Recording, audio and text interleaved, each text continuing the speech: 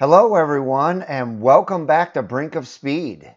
My name is Mike and today I want to thank you for hitting that play button. Now before we jump into this video, I just want to make a quick announcement. I want to let everybody know that myself, C Speed 252, Horsepower Obsessed, Cars Guys, and DZR1 Messiah will all be under the same tent at Corvettes of Carlisle 2019. The dates are August 22nd through the 25th. All 5 of us will be there together all 4 days. So please make sure, come out, see us, greet us, get pictures with us. I'm sure we'll all have merch for you guys to purchase if you want to. But we just love to meet you guys. So come out and see us at Corvettes of Carlisle. Today we are going to talk about Chevy and if they could stay with a front-engine Corvette and still succeed. First, I want to say that I agree with Chevy taking the Corvette to a new mid-engine platform. It will definitely take them to a higher competitive ground. However, I want to tell you why Chevy could have left the Corvette as is and still done amazing things with it. Even though Chevy already gave us the breathtaking C7 body style, it still could have improved in a few areas. Just one example would be them not adding diffuser fins in the rear. As you can see here, this Corvette has aftermarket diffuser fins, and I think that's one major outside component that GM missed when building the Corvette. I really think they should have added these fins to the C7.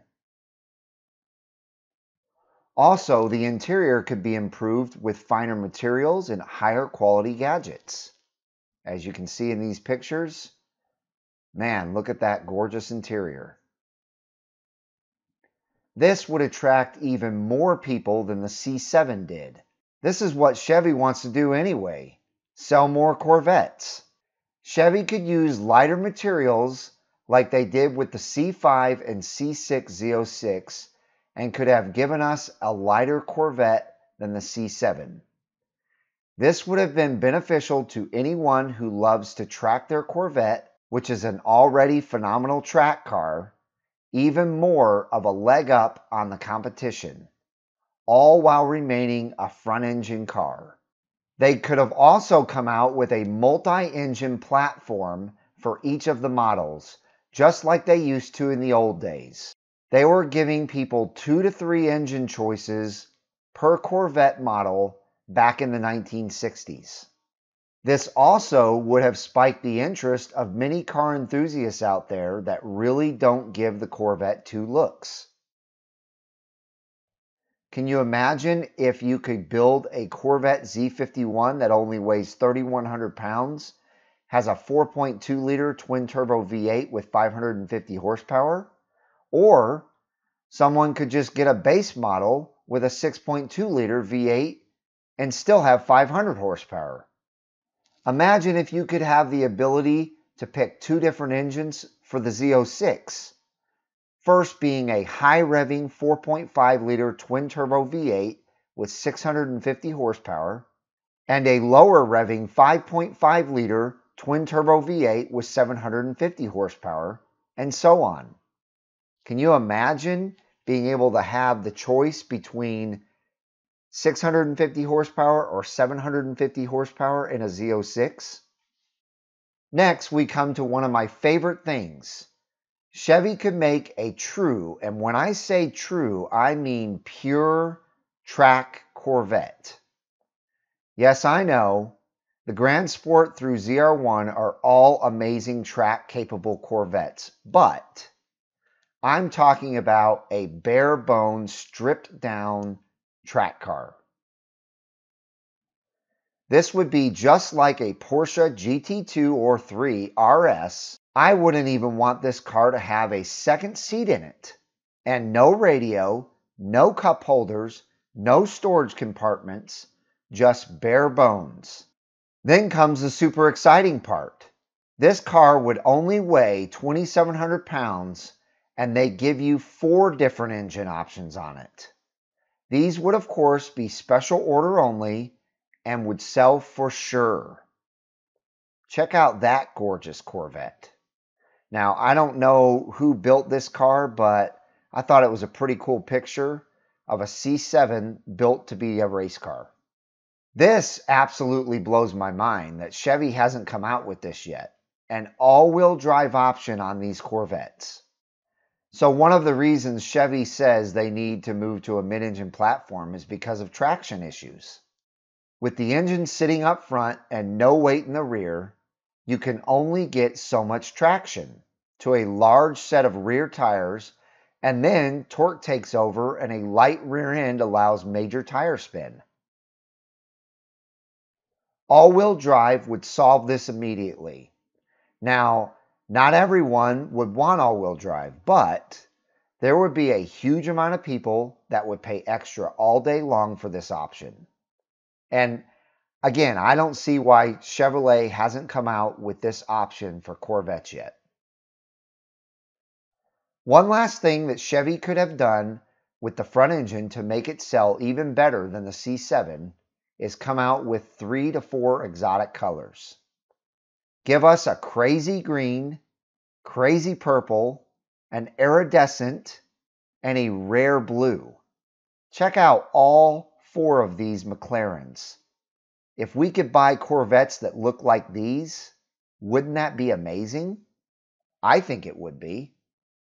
Now, would any of this help with competing on the highest level in racing? No, and that's what Chevy was mostly concerned about. Not to mention the traction issues and also really wanting to dive into the mid-engine, supercar, and exotic car world. Going mid-engine fulfills all of the above, and Chevy can still do all of these 6 things I mentioned to the mid-engine Corvette. In closing, could Chevy stay with a front-engine Corvette and continue to do well? Yes. But will Chevy do even bigger and better things with the mid-engine Corvette?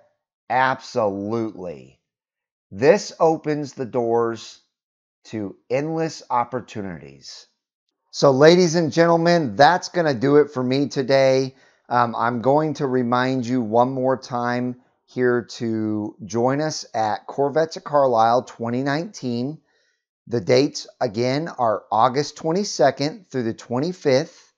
And again, you will be seeing Justin from Horsepower Obsessed, Clarence from C5 C6 252, D from DZR1 Messiah, and JT from Cars Guys, along with myself, all under the same tent at Corvettes of Carlisle. Now, this is really special because I'm friends with all these guys. There's going to be 5 YouTubers.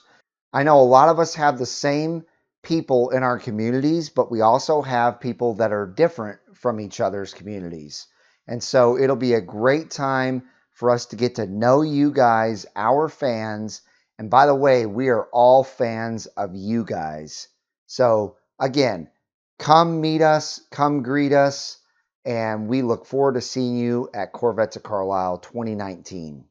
Now, with that being said, I hope each and every one of you enjoyed this video. Please let me know in the comments below what your opinion is on this whole front engine, mid-engine Corvette. Whether you think that Chevy could have remained with a front engine and stayed successful, or if you agree that it was time for them to go mid-engine or not. And if you enjoyed the video, make sure and give me a big thumbs up. If you have not joined the Brink of Speed community yet, make sure and smash that red subscribe and bell notification so that you're notified when my new content comes out.